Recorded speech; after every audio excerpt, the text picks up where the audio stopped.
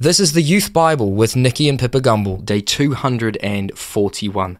Today we're talking about when the Holy Spirit comes.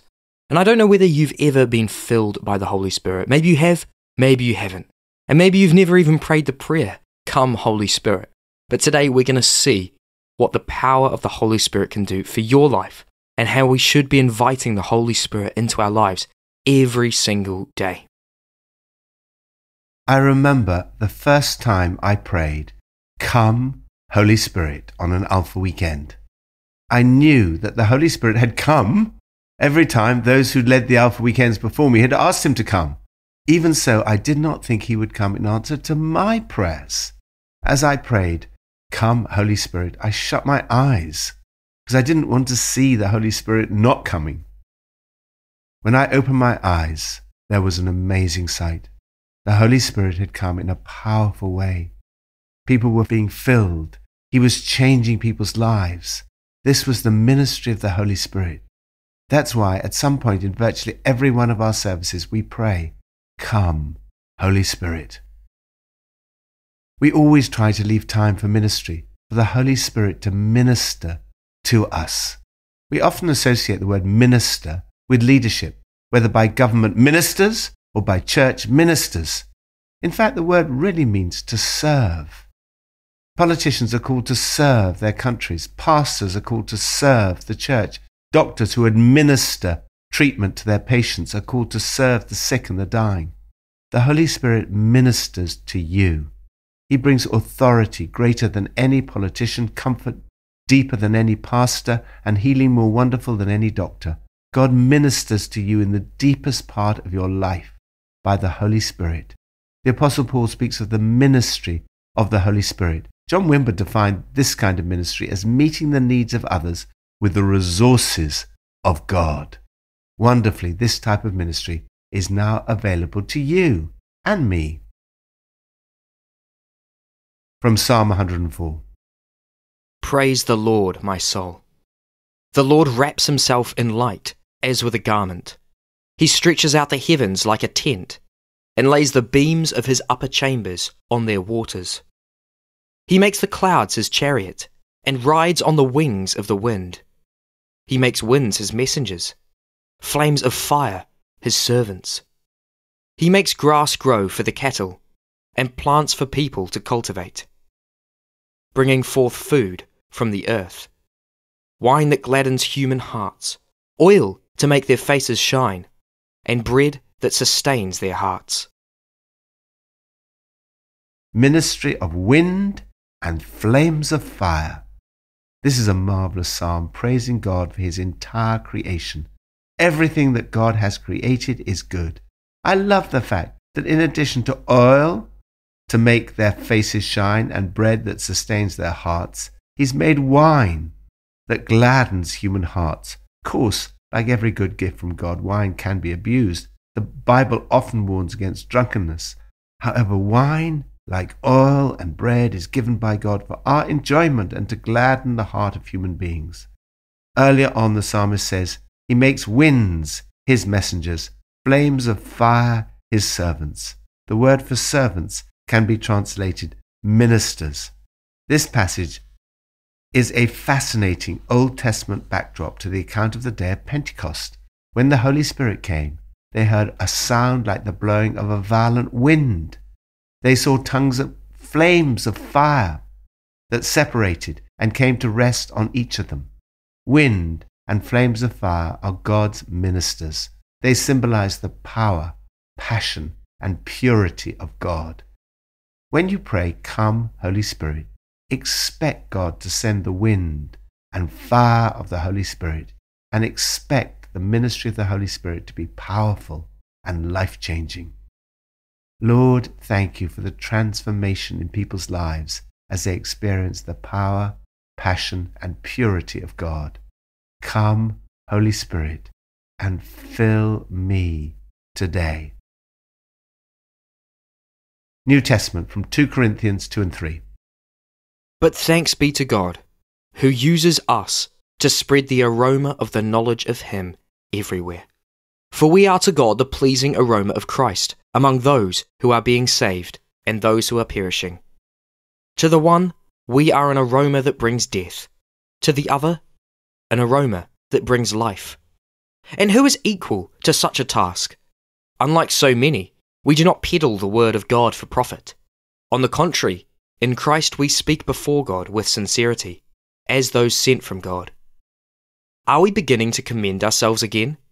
Or do we need, like some people, letters of recommendation to you or from you? You yourselves are our letter, written on our hearts, known and read by everyone. You show that you are a letter from Christ, the result of our ministry, written not with ink, but with the Spirit of the living God, not on tablets of stone, but on tablets of human hearts. Such confidence we have through Christ before God. Not that we are competent in ourselves to claim anything for ourselves, but our competence comes from God. He has made us competent as ministers of a new covenant, not of the letter, but of the Spirit, for the letter kills, but the Spirit gives life. Ministry that gives life. How can you bring life to others? In this passage, Paul describes himself as a minister of a new covenant, not of the letter, but of the Spirit, for the letter kills, but the Spirit gives life.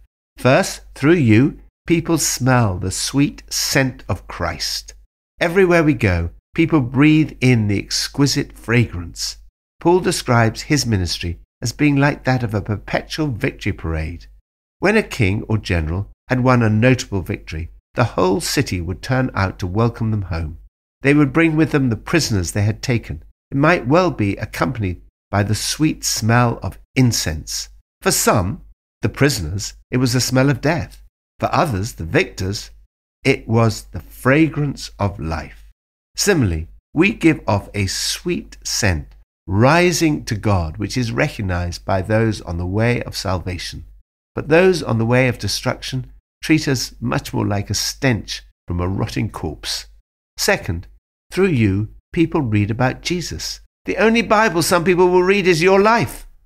Paul writes to the Corinthians, your very lives are a letter that anyone can read by just looking at you.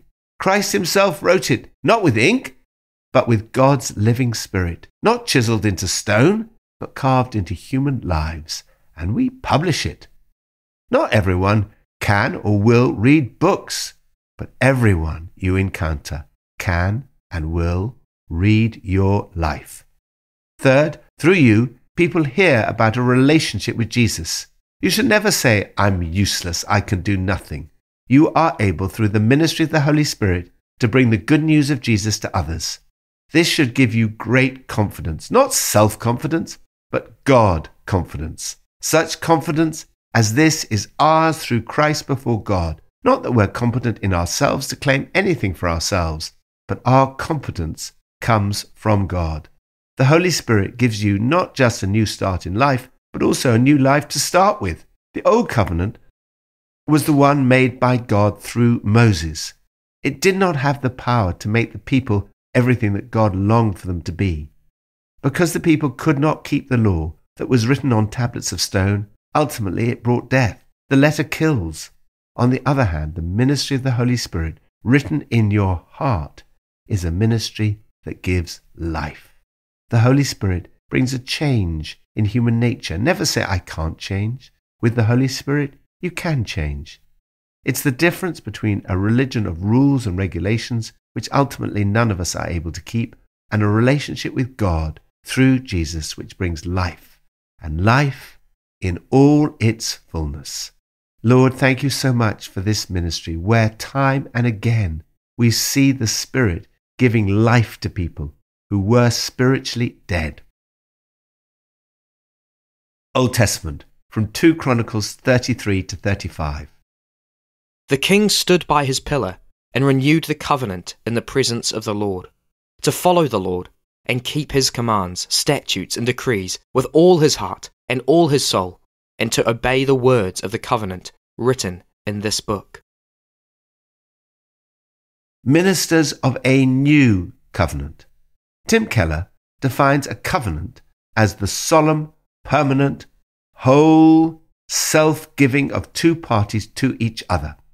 It is a stunning blend of both law and love, a relationship much more intimate and loving than a mere legal contract could create, yet one more enduring and binding than personal affection alone could make.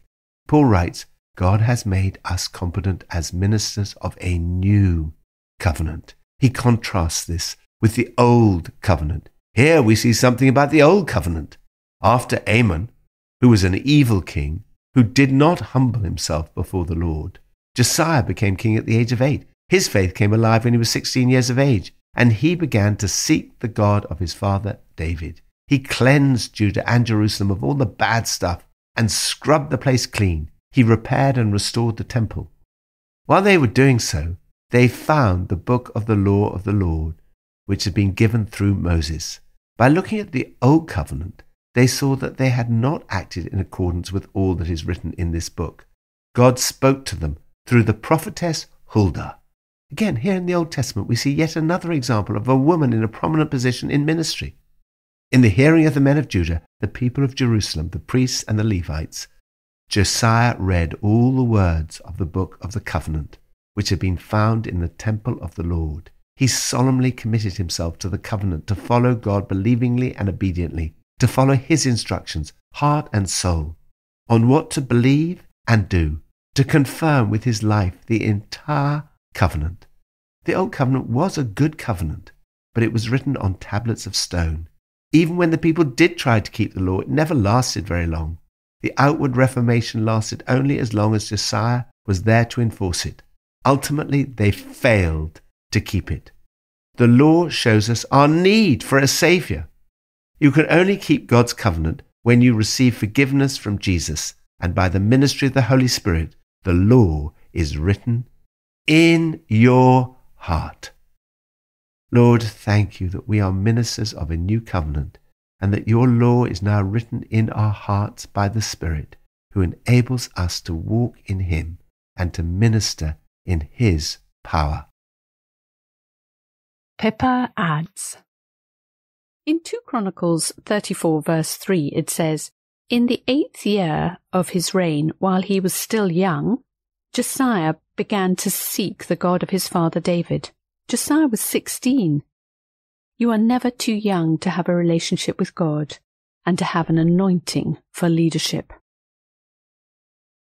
After we pray, why don't you spend a couple of minutes waiting for the Holy Spirit to fill you? Let's pray.